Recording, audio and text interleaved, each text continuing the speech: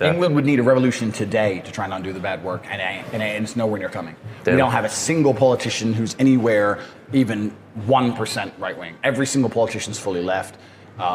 You would need like a modern day Churchill, you're saying? Yeah, you'd need something crazy to happen. Yeah. And the only people left in America who are resisting liberal indoctrination are the Muslims, and there's a whole bunch of them. Yeah. And this is why my view, once again, my conservative views are all skewed up, because I'm almost on the team of the Muslims now. Jesus. But then the only people you have left who don't want transgenders in schools. Yeah. The only people you have left who don't want to tell kids that being gay is better than being heterosexual. They're very proudly pro-family.